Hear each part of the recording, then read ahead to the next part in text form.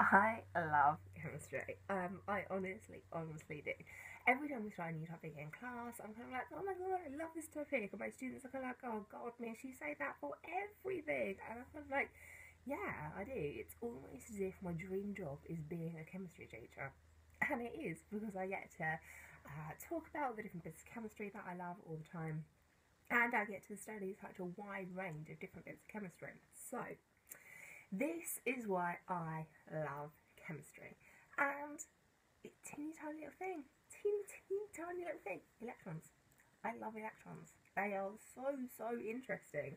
Yeah, that's why I love chemistry. Electrons. So, here are the reasons I love chemistry, the electrons. Here are the reasons I love electrons. And hopefully, me telling you why I love chemistry, and I'll see if I can get as many other people to do this as well, and will convince you that chemistry is the best subject in the world. So, 5 reasons why I love electrons. Number 1, and these are in no particular order. I haven't ranked this reason better than this reason. These are just 5 different reasons why electrons are really quite awesome. So, number 1. When we think about the structure of that atom, we have this teeny tiny nucleus in the middle, and then we get you to draw these shells all around it. And we don't get you to draw it to scale. I get you to draw it nice and neatly in your book so we can fit like 6 on a page, because otherwise we would be taking up loads and loads of paper. But that's not to scale, because the nucleus is teeny tiny, and then the electrons take up all the actual amount of space. Now there's this statistic floating around on the internet that if we took out all of the empty space, so the space between the nucleus and the electrons, which are way over here, if we took out all of that empty space, you, me, we would be the size of a grain of salt. Tiny.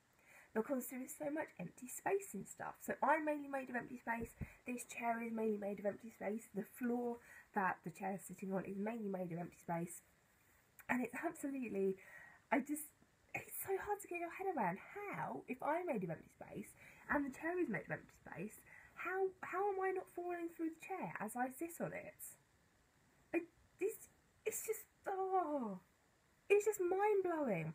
And that's what's so fantastic about chemistry, that the more you think about things, the more you get a headache, really. Because some things are simple, some things are easy to understand, and we only tell you the basics at GCSE. We tell you the nucleus is in the middle, the electrons around the outside. But if you actually think about it, that's really weird that we're all empty space. And yet we do so many things, you know.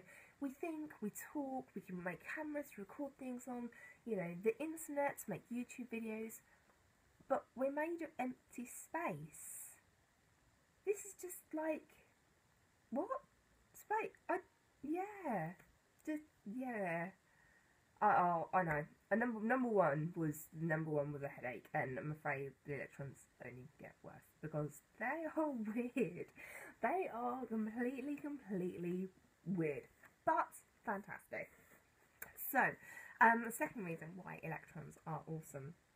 You may have seen demos in class, where you put sodium into water and it goes, and you get a nice little reaction going on. Putting all the different metals in there, then we're going to get some pretty high flames. It's going to be whizzing around, and all of that reactivity, the reactivity of absolutely everything, is due to electrons. And when we get you to draw the electron shells, we're putting a certain number of electrons in certain places, and the number of the electrons on the outside will determine how reactive something is. So because sodium has 1 electron on the outside, that means when we put it in water, it's going to react quite violently. And it's all due to where the electrons are actually positioned. And again, they're so tiny. I mean, they weigh basically nothing. Okay, GCSE, we tell you they weigh actually nothing, but in reality they do have a tiny mass. But these things are so tiny, can cause such massive reactions when they take place. And then this kind of leads on to number 3, or you might want to call it number 2.5 or whatever. They're also responsible for how unreactive things are. So things like water, which is pretty stable, or the nitrogen, the gases that we breathe in, if these were more reactive, if they were more like sodium, life on Earth couldn't take place because things would be reacting crazily all the time. Can you imagine that every time you had a drink of water, then your insides reacted like how sodium reacts with water? Then that would be completely ridiculous. So because of how the electrons in water, so we have hydrogen, we have oxygen, because of how they're interacting with each other, that's what makes it so stable so that life on Earth can exist. So, I mean, electrons are one of the reason we are here, because we wouldn't be here if we didn't have electrons. Okay, number 4, moving on to some slightly more complicated stuff now, I'm afraid. Electrons are particles. They are actual things, except sometimes they can behave like waves. So they're actual particles, but they can behave like waves. So like the waves of infrared radiation that we get coming down from the sun, that's just waves. But they're not that. So particles can be electrons can be particles, and they can be waves at the same time. Don't know. Just headache all over the place. And then the last one. This is my favourite one. And some of you will get this reference. I am a chemistry teacher, and I can honestly say that my favourite scientist is Heisenberg. So Heisenberg's uncertainty principle says that you can know either the speed of an electron or its location, but you can never know both at the same time. So if you know how fast electrons are going, you cannot know where it is. And if you know where it is, you cannot know how fast it's going. You can't know both things at the same time. It is completely impossible.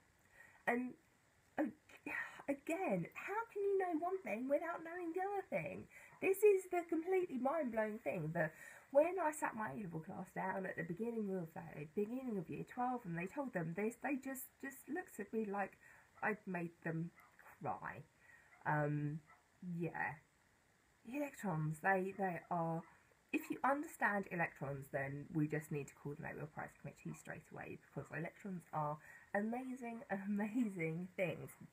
And electrons are the reason that I really love chemistry, because they are responsible for so many cool things. They're responsible for the cool reactions that we see. They're responsible for life on Earth.